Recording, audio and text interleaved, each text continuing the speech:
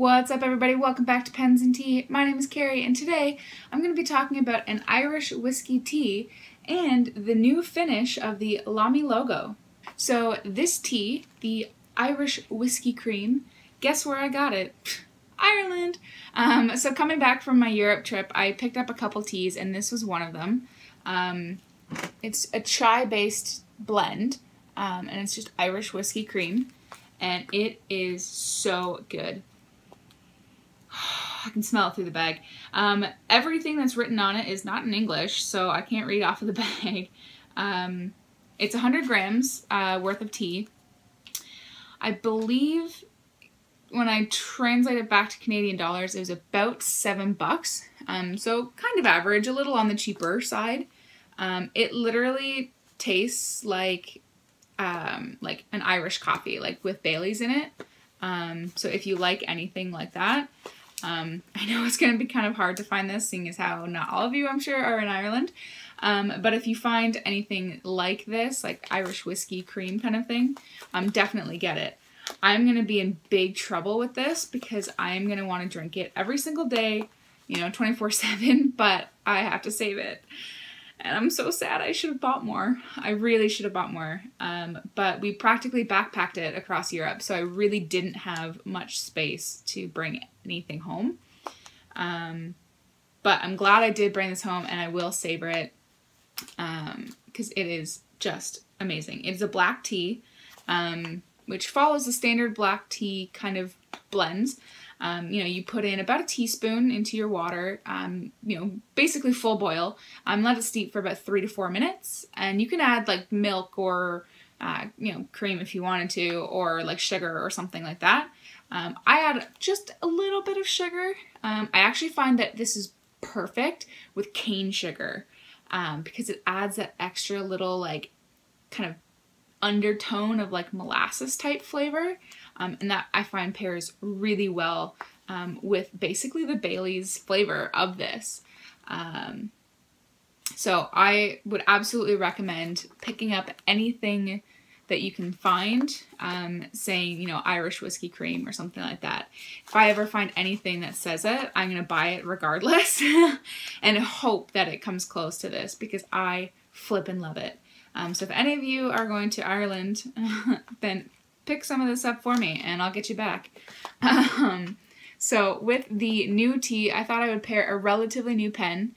The Lamy Logo has been around for a really long time, and it was never one I really considered.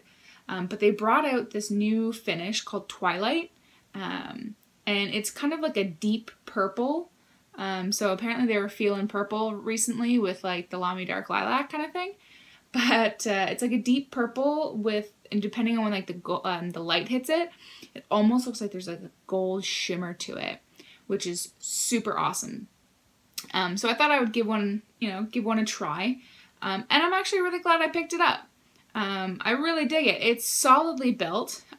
So I don't know if it's like hard plastic or I'm not quite sure what the body is made out of. It feels kind of like aluminum, but don't quote me on that. But it definitely feels really solid. The ends of both, the top and the bottom finial, it's just kind of like this metal stainless steel. The clip is amazing on this pen. It's like perfect as far as like what you would want. You can actually see it move there in the top. I really, really dig the clip. I'm not a fan of the clip on the All-Star and Safari, so I like that this one's really different. It also is a snap cap, push to post, and it posts on that little kind of metal barrier there. So it posts really well. It obviously has a place to go.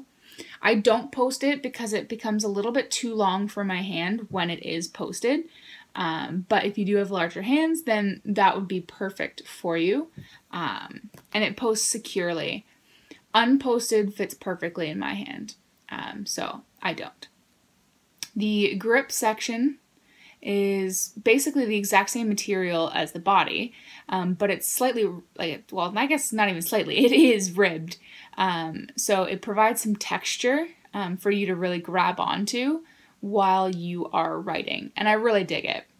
It's a little bit narrow, you know, to hold on to for very long writing sessions. So I find after about 45 minutes of writing with this pen, my hand does start to fatigue a little bit, but for the, you know, most part of my writing day, it's perfect. The nib is the same nib that you'll find on the Safari or the All-Star, so there's nothing really different there, but I like the look of this a lot better than the Safari and the All-Star. So I think this would be a really good alternative pen if you're not a fan of that triangular grip. One thing I will say though, when this lid basically snaps onto the body, it has caused a little bit of the finish to come off. I don't know if you'll be able to see that really. No, I'll try and overlay an image, but it has caused a little bit of the finish to come off right where it grips on, like right where the body starts, the grip section starts. So that's kind of annoying, but it's there.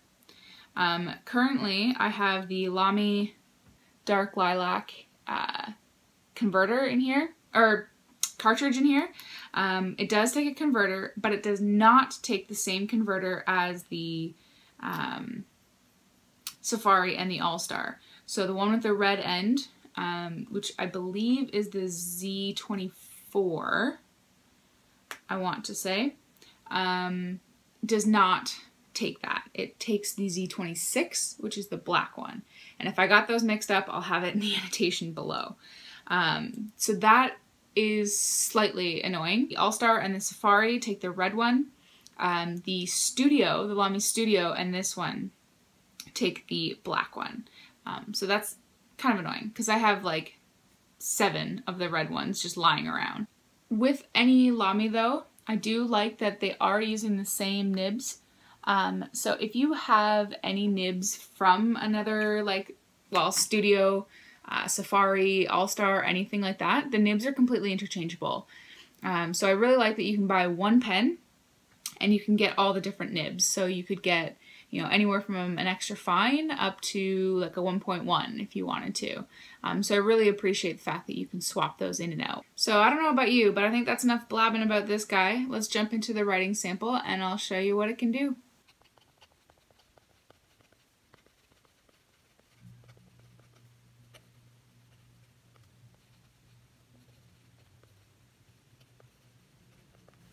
Alright, the quick brown fast jumps over the lazy dog. Ink is the Lamy Dark Lilac. I figured it's a nice kind of fitting to this guy. And the nib is a medium steel nib.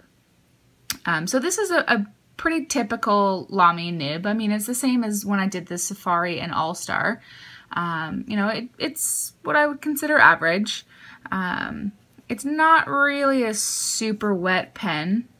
I would say it's on the drier side without being dry, but most of the like Lamy, Safari, All-Stars kind of things are. You'll get, you know, a little bit of line variation if you are willing to really press down on that nib. You can probably get from a medium to a broad, about a step up. As far as reverse writing goes,